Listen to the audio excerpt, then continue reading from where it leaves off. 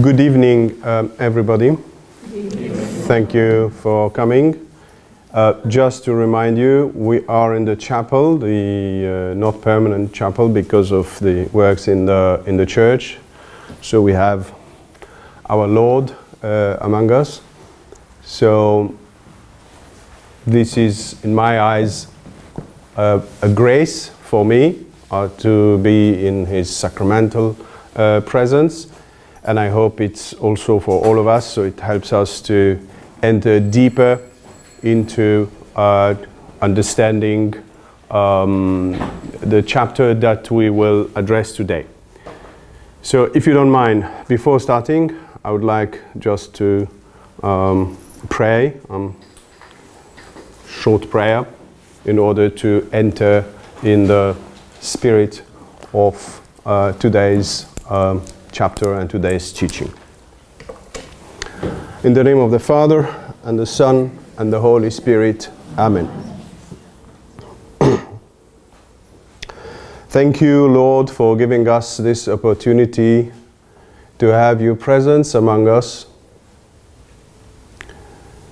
Give us graciously your Holy Spirit.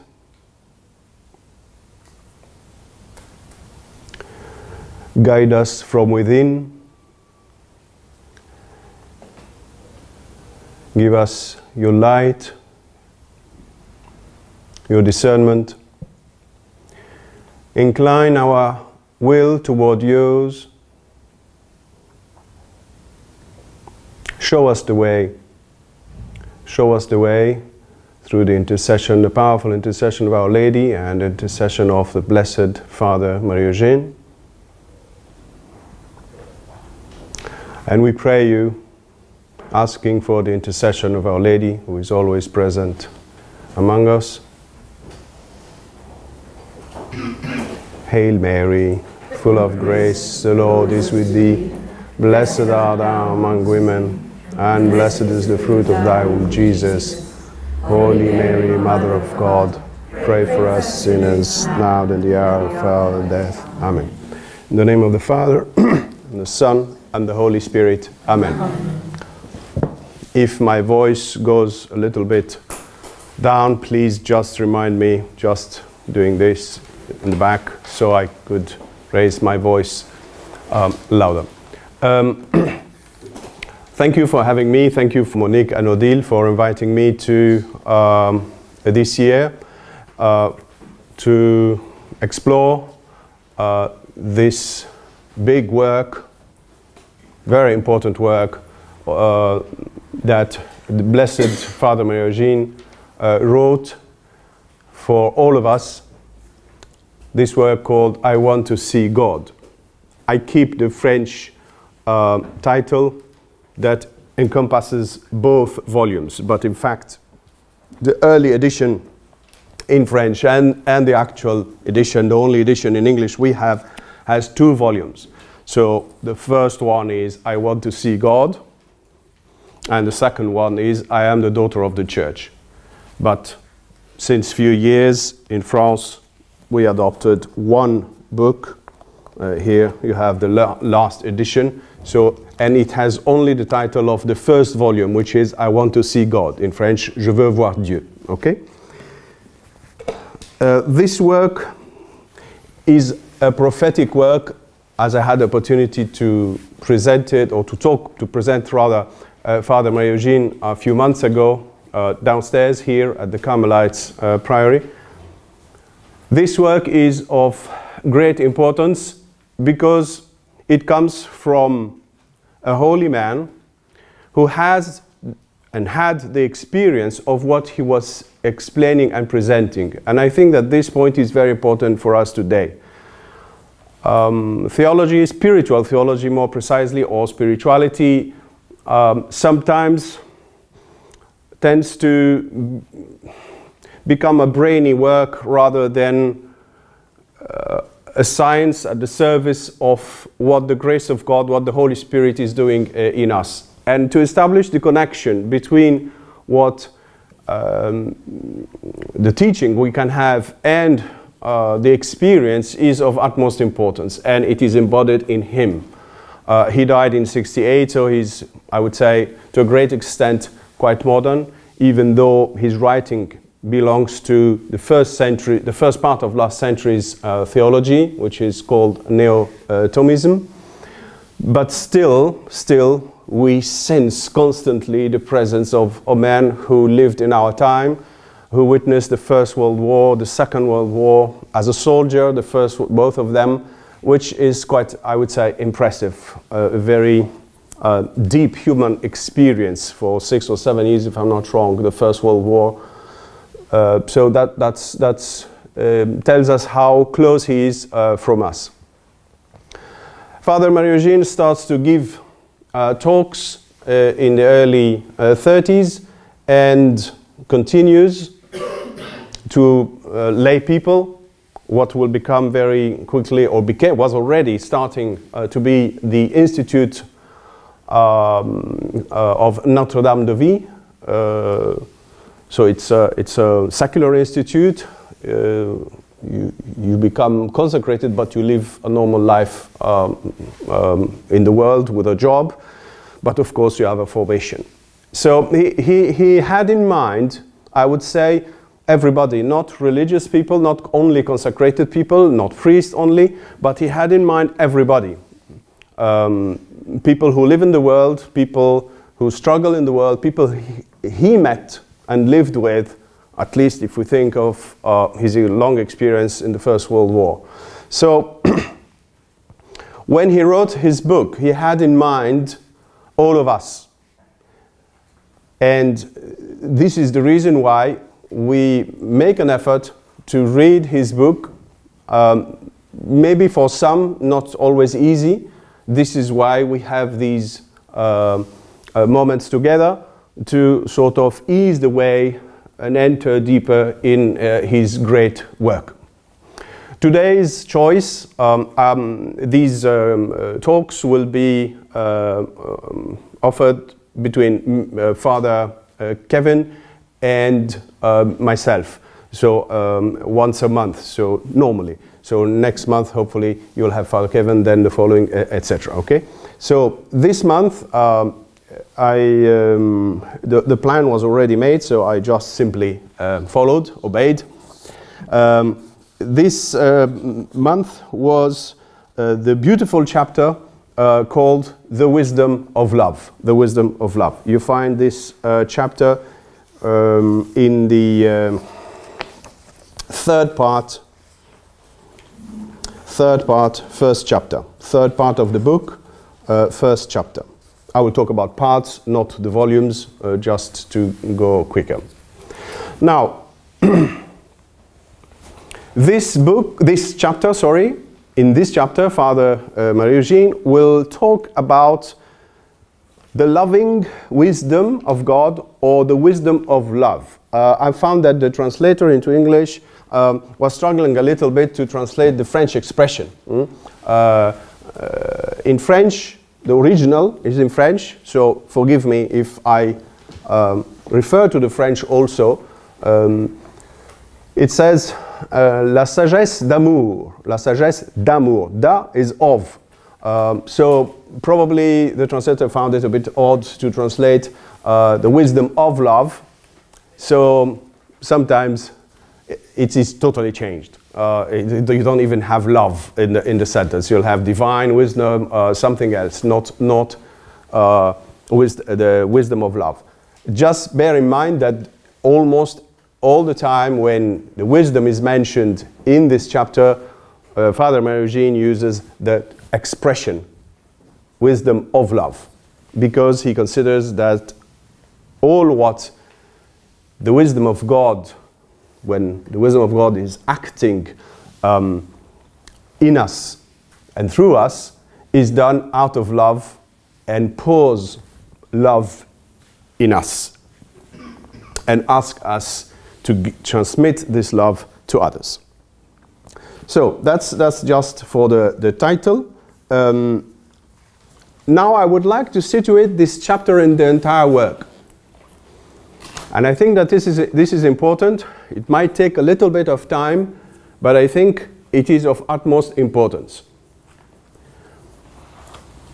in the beginning of this third part of the book, Father Marie-Eugène performs a big shift. He moves on from the first two parts to a completely different world. So let us explore what this new world is all about. Remember that the entire structure of the book is following the book of the interior castle of St. Teresa of Avila. So remember that the structure of the book of Teresa of Avila, which is a work of maturity, she wrote it late in her life, so she had all the wisdom, balance, and greater accuracy in the way she expressed it, and it is very much structured. So remember that this work presents us a journey within ourselves. She represents the human being as a castle, and this castle has different mansions. From the outer mansions to the most inner mansion. The most inner mansion is where Jesus himself lives, dwells.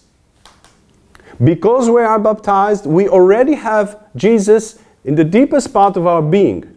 But where are we? Are we inside, or are we rather in the outer mansions? So this book is a journey. Of course, it was written initially to her nuns, but she had in mind also all of us. All of us.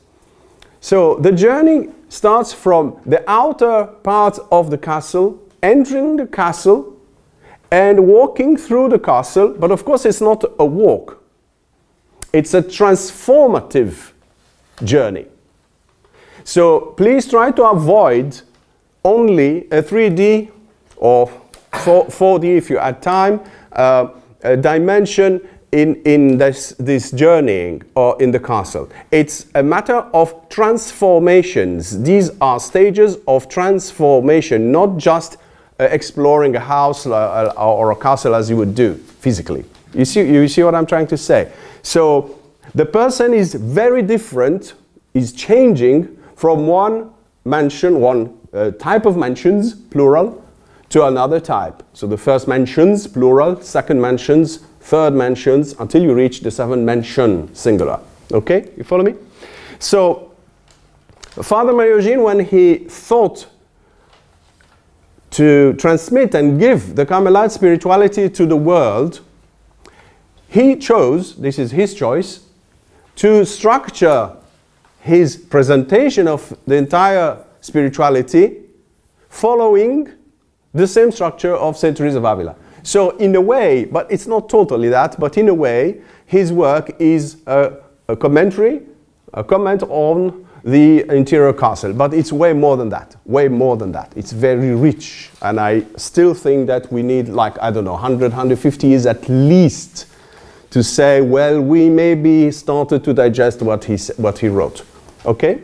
So, you know, it's very prophetic what he writes. Now, in St. Teresa's work, and I remember very well many years ago, I was in the south of France. I was with the Carmelites, the French Carmelites in the south of France at Montpellier, and I had the grace of meeting old fathers, venerable old fathers, who knew Father Marie-Eugène. And one of them, unfortunately, they're all now with the Eternal Father. But one of them, Father Bernard Gabriel, who knew very well Father Marie-Eugène, pointed out something, and this stayed in my mind. He said, one of the great characteristics, he didn't say genius, but today I would say genius, point in Father Marie-Eugène is that he understood the transitions between one series of mansions to the following one. He understood the physiognomy of the mansions. So, for instance, you have, how you say, pair and pair, odd and? Even. Evens, thank you. So, odd and even. you have mansions 1, 2, 3, 4, 5, 7. So you have odd numbers and even numbers. So when you are with the even ones, like 2, 4, and 6, it's like an effort. You are producing an effort and you are climbing. But then with the odd ones, like for instance 5 or 3, you are more on a sort of like a plateau, like a stabilized situation, stabilized state. Not totally, but rather that. Plus, he understood also the transitions from one mansion to the other. For instance, here precisely today, we are at the transition between the third mansions, and I would say even the first 3 mansions, and all the following ones. 4, 5, 6, and 7. So, remember, I'm trying to introduce you to the junction to understand why right now he is starting to talk about the wisdom of love. This is done on purpose. He is structuring his work following the spiritual growth. So he is very much focused on a human being, the grace of God working in a human being, and watching it develop and change. And remember, it's not, his reference is not only Teresa of Avila. His reference is also the people he meets. The nuns he follows, he offers spiritual direction. Lay people.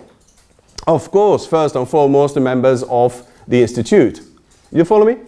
Now, what is happening here between the first 3 mansions and the following 4? This shift is very important. Teresa of Avila talks about this shift, this change. She says, if you open the first lines of the 4th mansions, she says, now the supernatural starts. Of course, the supernatural here is a word, is a theological word used here, has nothing to do with the, I would say, daily use in the English language. Supernatural means a new way of acting coming from God, a personal and direct way of acting from God. This is what it means. It's beyond what we can do with the normal grace. It is something, it's like, if you prefer, like a direct and personal intervention of the Holy Spirit in us. Okay? So Teresa of Avila says, here starts the supernatural.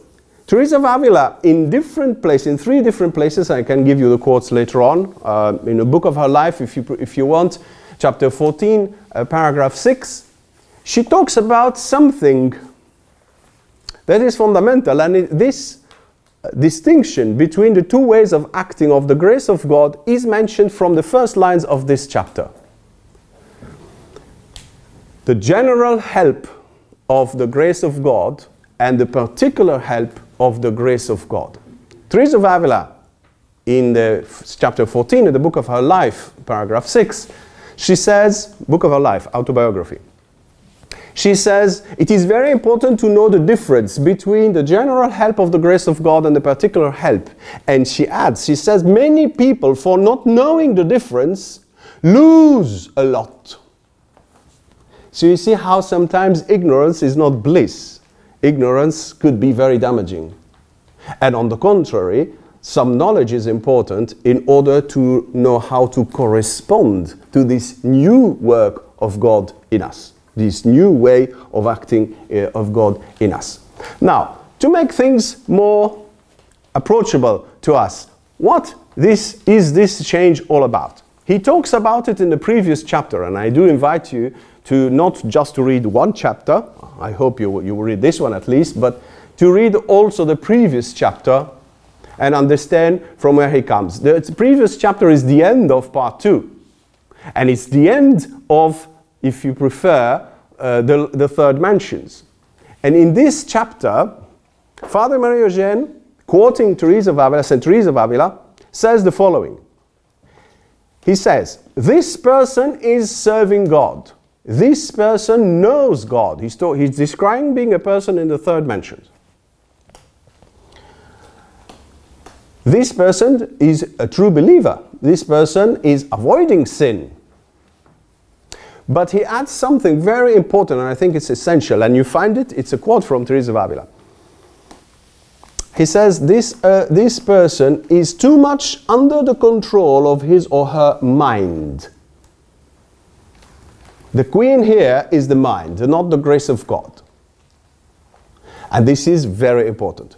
So one can be very dedicated as a Christian, as a Catholic, offering a lot of help here and there in the parish or whatever community the person belongs to, but still the person is in control of his or her life, and the person haven't yet experienced that love, that personal and direct action of God, where the love of God touches the human being. Hence, we talk sometimes about a second conversion. No, we talk sometimes people, oh, I discovered Jesus. Well, of course, the person knew before that Jesus existed. But there is a huge difference between talking about Jesus, reading about Jesus, even serving Jesus, knowing that he's there, and meeting Jesus. Do you see the difference? Do you see the difference? I think we are more used to these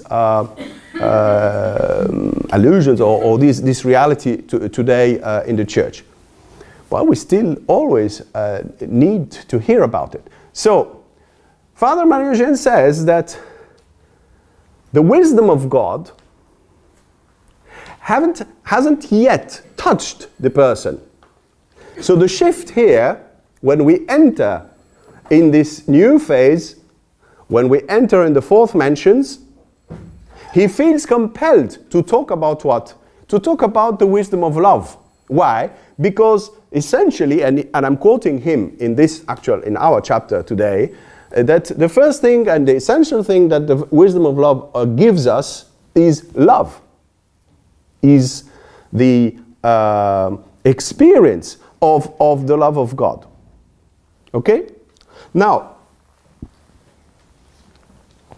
understanding that now God is taking over in our life. We are not the master who decides what to do, what not to do. We feel that there is a call from Jesus. He's entering in our life and he wants then to lead us. We can resist, of course. We can go backward, of course. Remember, walking through this journey of the mansions of the interior castle, you go forward and you go backward. There is no safe area. Even if you reach the 7 mansions, according to Teresa of Avila, no? This is where she would mention the sins of Solomon, no?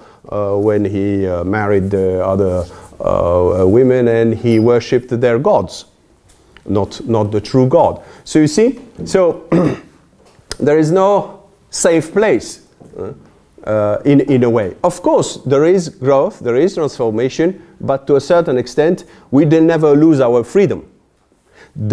The closer we draw to God, we don't lose our freedom, paradoxically. Of course, we are transformed. Of course, if you have a strong friendship with somebody, it is more difficult to betray this person. Do you follow me? No? So, of course, there is a change. But still, we are free people. Okay. Now, so Father Marie-Eugène, introducing this chapter, says we move now on to the particular help of the grace of God. He could have said the supernatural, as St. Teresa of Avila states in the first paragraph of the fourth mentions.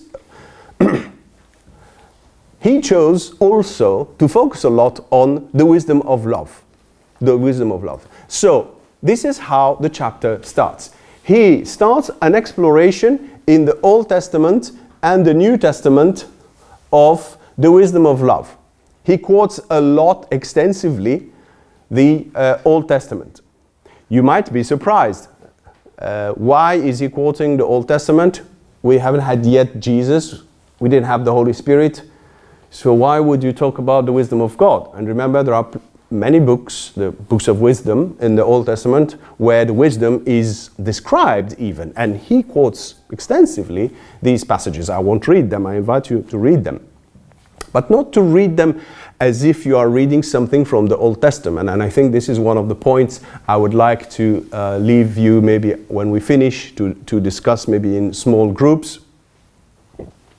This is, I think, one of the points, possible points you may choose, which is to see that, or better, to notice in Father Marie-Eugène that he says that it's the same wisdom, that the one that is described in the Old Testament and the one that he sees in action in the human being is the same wisdom. Which means what? Which means that the Old Testament is in a way new here, because the Old Testament offers us a description of something we are supposed, or somebody, we are supposed to experience now. Do you follow me?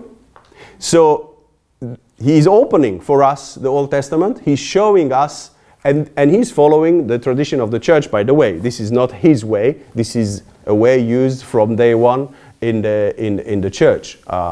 I won't give you a course on that, but I'm just reassuring you that this is very normal in the church. I would add even something just for your information. It's not in the book, but this is me explaining how it is received in the church. Usually, the word wisdom in the Old Testament, you have the book of wisdom, you book of Proverbs, Ecclesiastes, etc.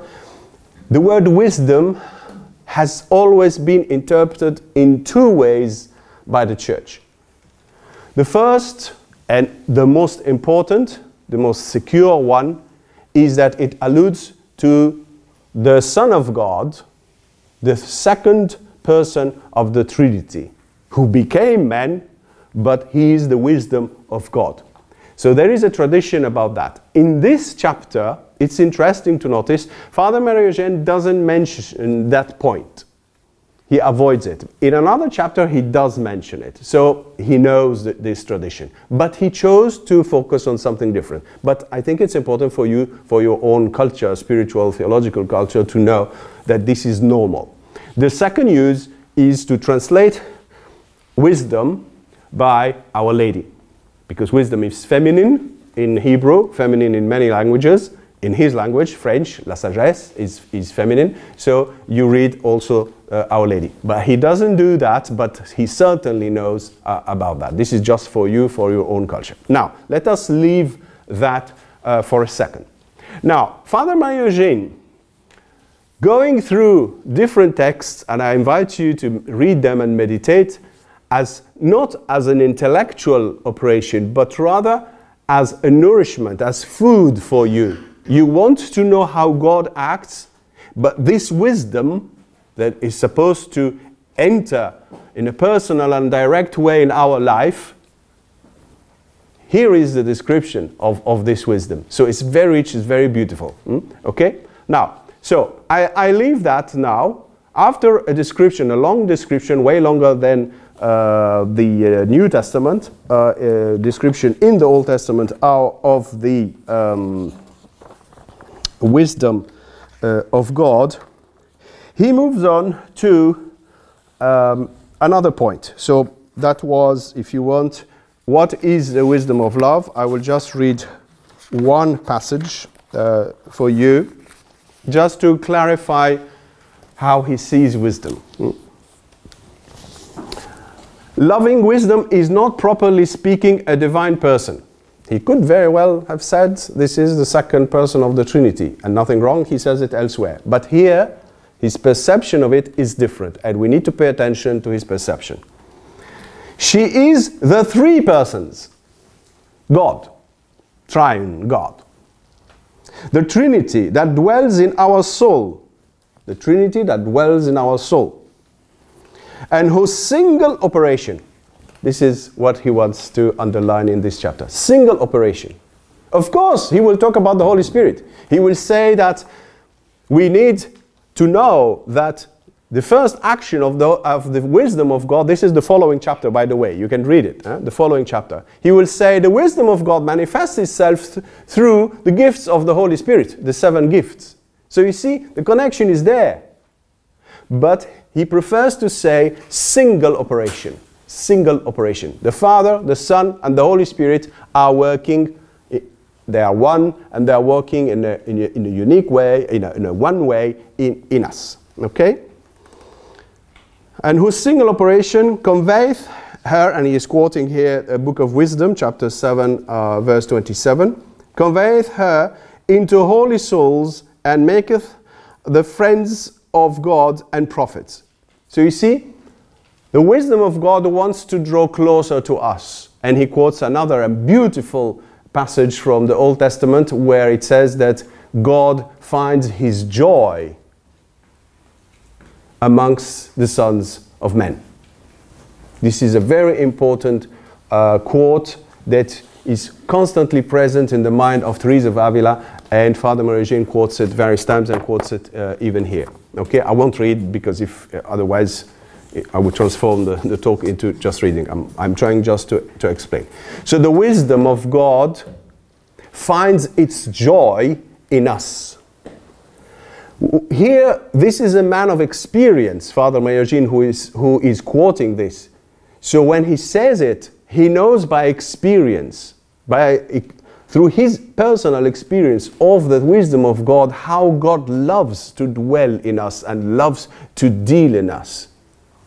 Further, in this chapter, he will say that the only work of the wisdom of God is to prepare in us and in the church and in the saints, etc., a dwelling place for herself. The main goal, this is one passage, no, of wisdom, is to prepare a dwelling place for her in us. Why? Because she finds her delight. God finds his delight in us. So please let us remember that when we deal with God, that God is pleased and wants to be with us, to dwell in us. He wants this relationship. It's not just a distant thing. It's a very personal, intimate thing in God. Now, let us move on to the following point.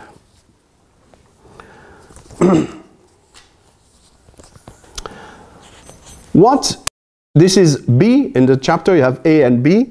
B, what does the wisdom of love do? So he wants to understand how the wisdom of love works. What is the goal of the wisdom of love? Okay?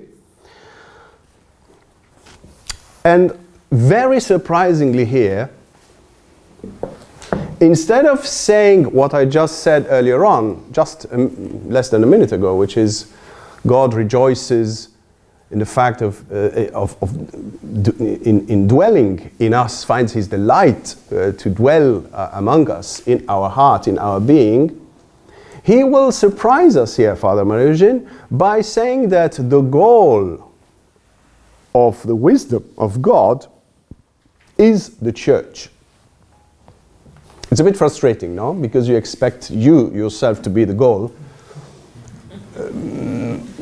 He will clarify that, but it's important. No, why am I saying this? Because classically, how would you present spiritual life? You will say the goal of spiritual life is union with God. Now, if you talk to a Carmelite or to John of the Cross or Teresa of Avila and say, what is the goal of spiritual life, of our life here on earth? The answer is quick, immediate, sharp, is union with God. No discussion, no? And here you have, I will say a saint, no, because he's blessed, so he's on his way to be declared saint one day. No, I'm not, of course, rushing things, no? Don't get me wrong, it's not my job to do that. But here you have a saint who says what? Who said no, he doesn't say no, but in a way.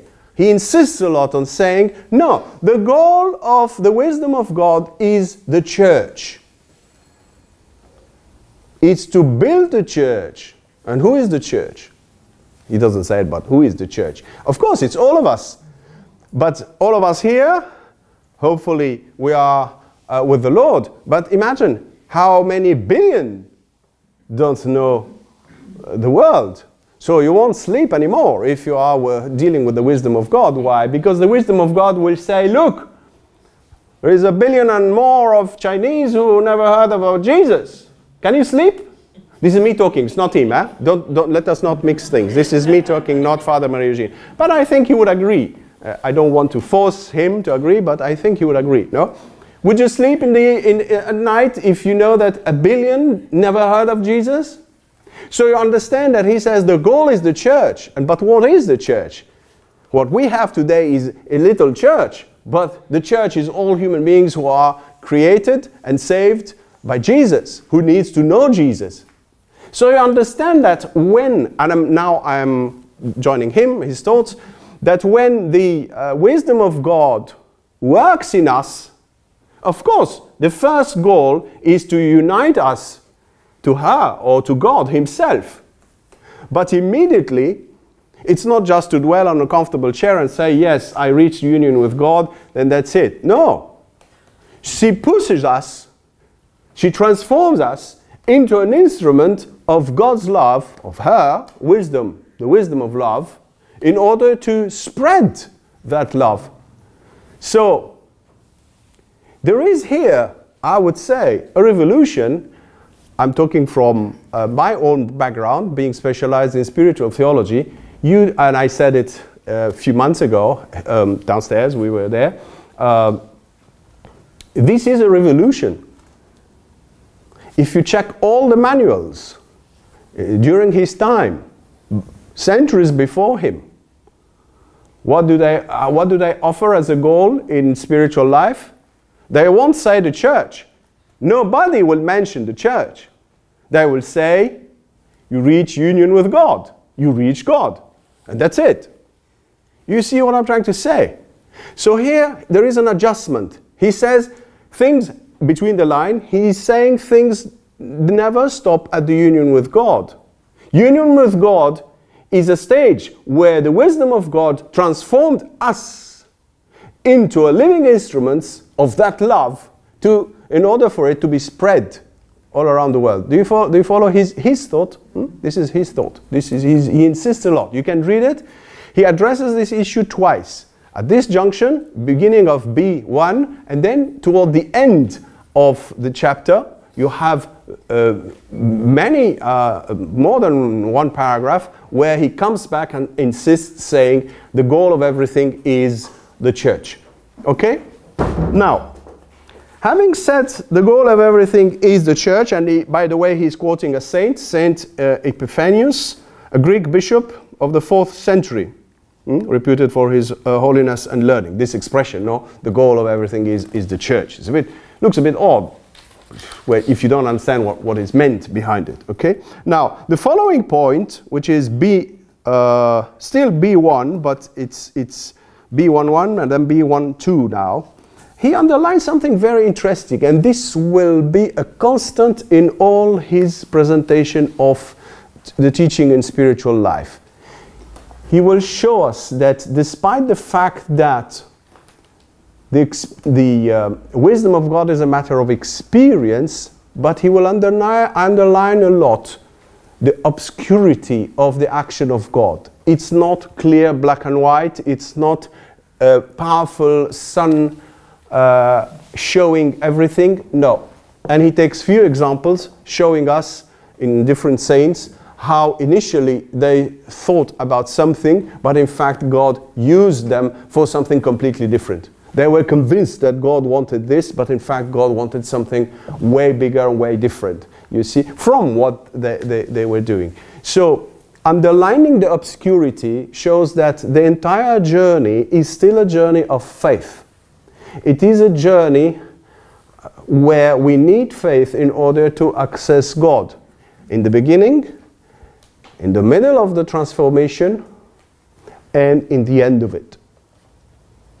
That's very important, and he underlines this constantly. This is not just here, but everywhere. So please remember this important aspect of spiritual life. Yes, there is experience, but the experience is not that clear, that powerful, that not powerful, that palpable, tangible, if you prefer. There is the element, a fundamental element of a certain darkness, a certain, of course, the need for faith. Okay? Now, right after that, he will, in number Number 2, so we are B2. The title is She Orders All with Love. The wisdom of God orders everything with love. After having mentioned this aspect of mystery, of shadowy, of the need for faith, he moves on to describe 3 phases of the action of the wisdom of God. He doesn't reveal it, but in fact he is offering us the structure of his book. Again, because he does it in many ways before and after. He divides this section in 3 moments. First, he will talk about the love of God, that the wisdom of love is pouring in us. So that's a lovely beginning, if you want. We are talking of a direct personal experience of God. We are not talking about the previous stages, as I mentioned earlier on. After that, he will mention, I would say, the difficulties, the struggles, the suffering, the combat, or warfare, if you prefer, that the wisdom of God makes us go through. So it's not something we take for granted, it's not something easy, but in order to allow God to purify us, allow the wisdom of God to have more access to us. I don't like the word control, but you understand what I'm trying to say, to be more, for us to be more docile to her action. There are difficulties and struggles.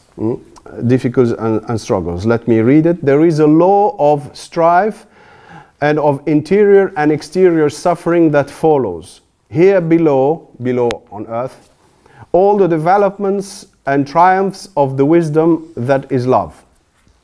So there is a law of strife and of interior and exterior suffering that follows. He talks about combat. He talks about the wisdom of God being like the lamb amongst the wolves. And this is a little bit our life. When we start to follow Jesus, we feel sometimes, yes, we have to be pure, we have to be kind, we have to be the lamb, but in fact we are surrounded by the wolves. So there is a combat, there is a battle, and of course there is victory. And he will talk about victory. Now, the final part, as I said, he's following, I would say, he's dividing almost the entire work in what starts from the 4th mentions in 3 parts. No, the love of God poured in us, then the difficulties, the trials, etc. And then he ends with the 3rd part, which is, let me read it for you. Sweet and painful, the wisdom of love is essentially active. This activity is not merely transient. It is abiding. God loves us constantly. He doesn't love us because we deserve to be loved. This is me talking, but I'm following his thought in other places, no? God doesn't love us because we deserve to be loved. God loves us because he is love. He is an outpouring of love. And he makes us similar to him also. If love ceased for one instant to communicate itself, it would be no longer love. This is why he doesn't like to stop everything at the union with God. He wants to push us forward. So that's the second point, if you want. You might discuss after when we finish. We might choose. Is around that idea, no? That the church is the goal, that what the wisdom of God wants to achieve is not just union with God, but to use that wisdom of God and us being transformed in her, to continue that outpouring, not directly, but through us, like Jesus. He will say in the end that the best example of this work of God is Jesus himself. And he says, look how what the wisdom of God did with Jesus himself. His suffering in the garden, his crucifixion, look what the wisdom of God did with him. Why? Because he was working for our salvation. So now the wisdom of God will do the same. Will do the same with us. So brace and prepare. Now,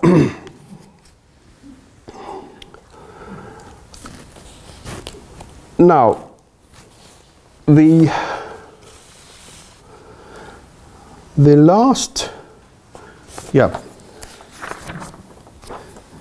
Yeah, in continuation with this, as I said, he's showing us the example of the Lord himself and how and what the wisdom of God did with the Lord himself.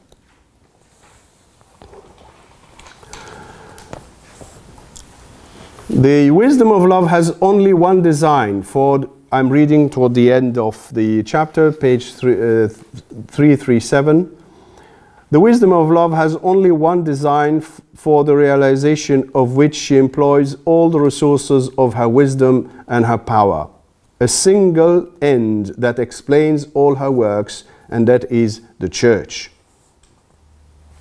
The masterpiece of the wisdom of love is incontestably, sorry for my pronunciation, the sacred humanity of Christ. And this humanity, united to the Word, the eternal Word of God, by the bonds of the hypostatic union, marvelously adorned with all the gifts. He is describing Jesus, but he has in mind what will happen with each one of us if we follow that journey. Adorned with all the gifts in possession of the beatific vision, even here below, the wisdom of love delivers it up to suffer the agony of Gethsemane, to die in the death of the cross, to be the bread of life, to be nourishment, food for those she wants to conquer. So you see, the wisdom of God is pushing us after, at that stage, more and more, whilst we are united with her, with God, pushing us to conquer more people. Remember Jesus saying to his apostles, I make you fishers of men. Okay?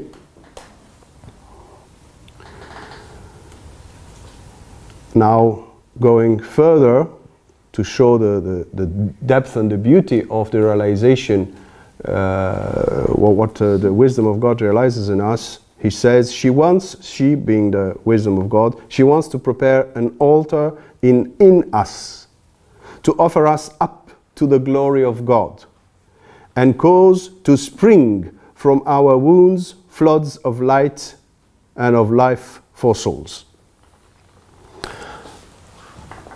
Now,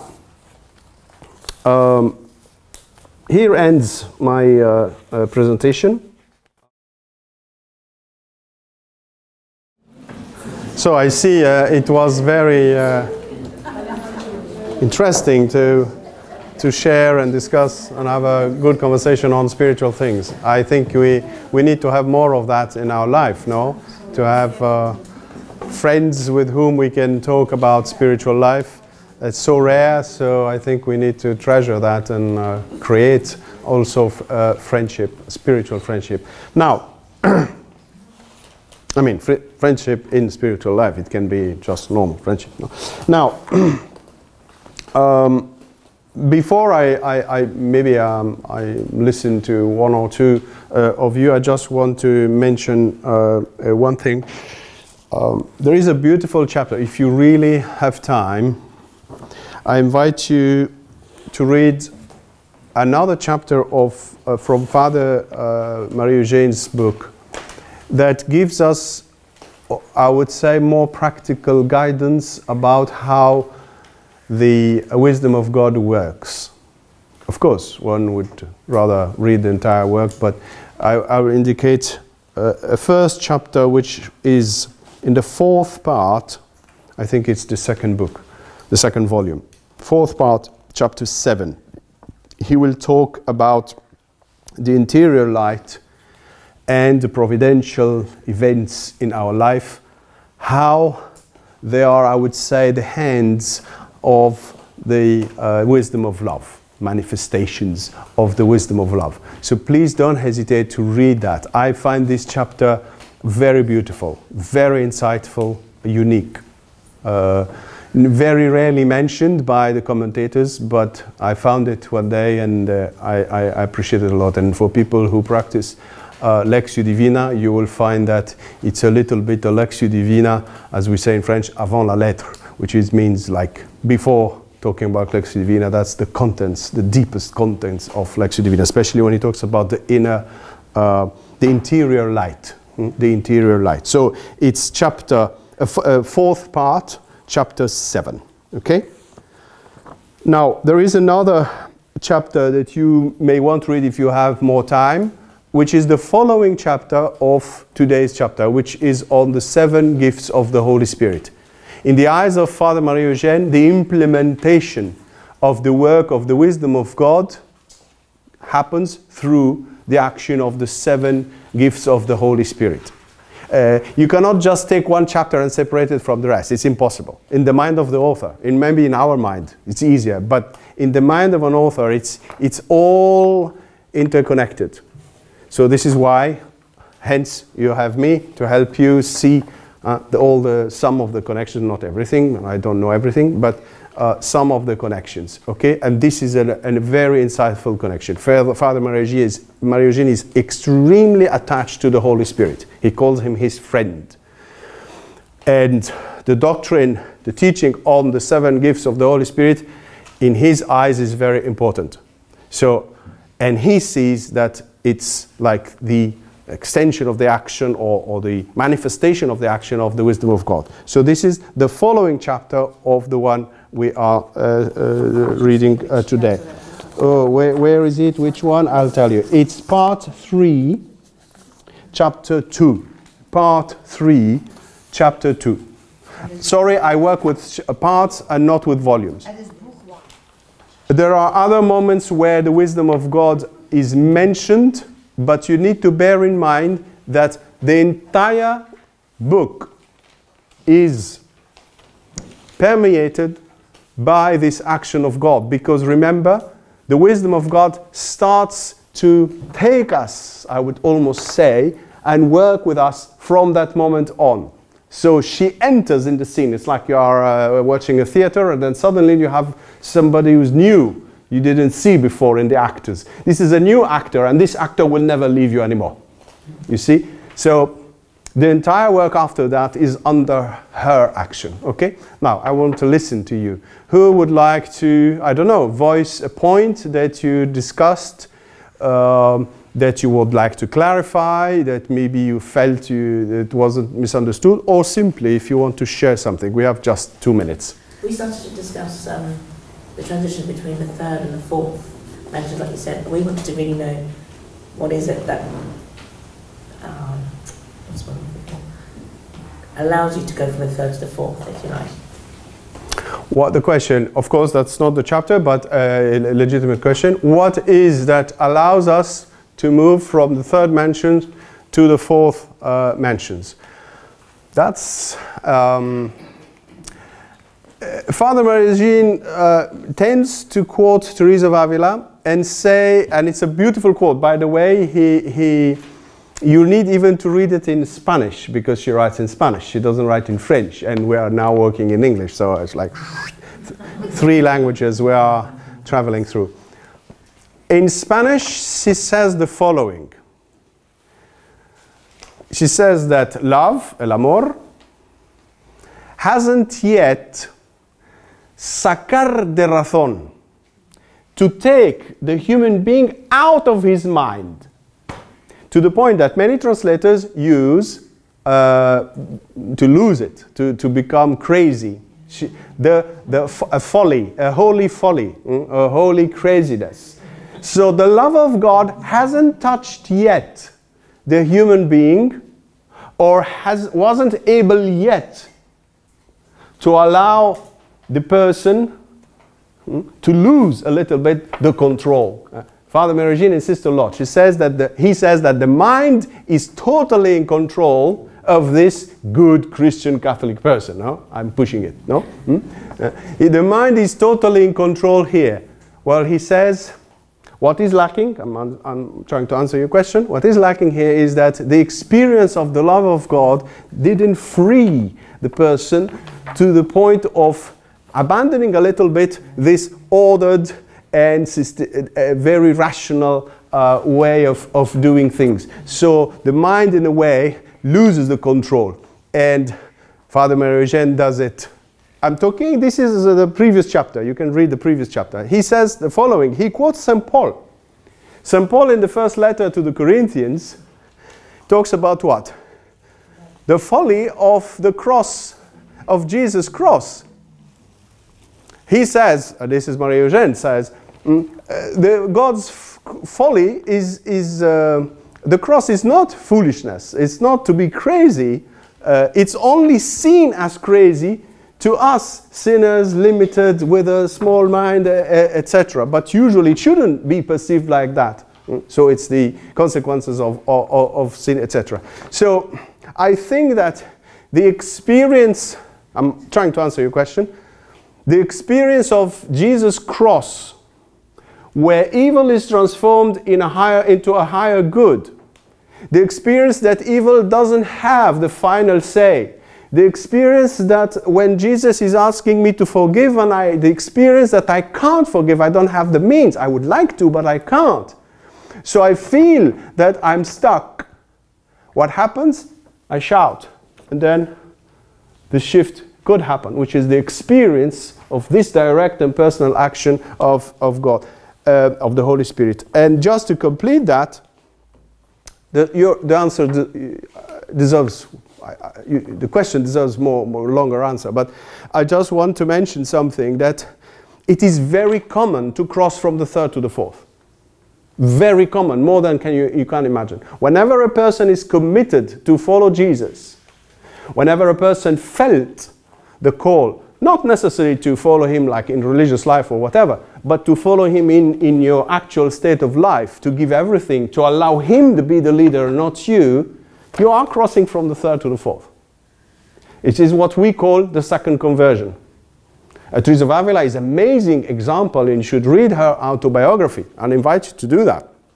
Read her autobiography, because she tells the story of that shift from the third to the fourth. She spent 20 years as a nun, 20 years as a nun, in the third mentions, struggling to cross from the third to the fourth. That's a case study, I would say. And I would say it's a case study for the entire church, because it's powerful. No? 20 years as a nun, you would think that the person already gave everything. And she says, no, we take so long to give everything. This is another point, no? To give everything, to surrender, even from our emotions. And say, God, okay, I'm yours, emotionally, you see? So I think it's the determination. It's feeling, listening to a call, to Jesus' call, personal call, and then putting everything. You know, sometimes if you pay a Protestant church visit, evangelical, what is their main point? What is the essential point for them? To do what? Jesus' personal Lord and Savior. Huh? No, before that. When you enter, when you join, what is the essential thing? What are they expect from you? No. Huh? No. It's to take Jesus and accept Jesus as your personal Savior, and to surrender your entire life in His hands. This is crossing from the third to the fourth, with all due respect. That's what they call the altar call.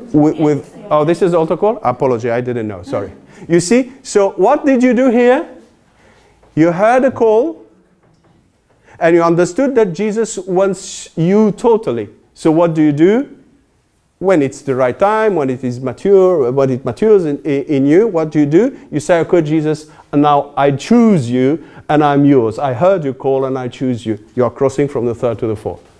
So it's about surrendering our entire life in His hands. Then what happens? We join Father Marie-Eugène, and who is on board now is the wisdom of love, who will guide us to what?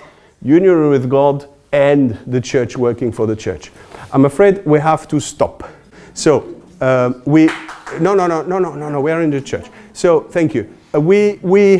Thank you anyway.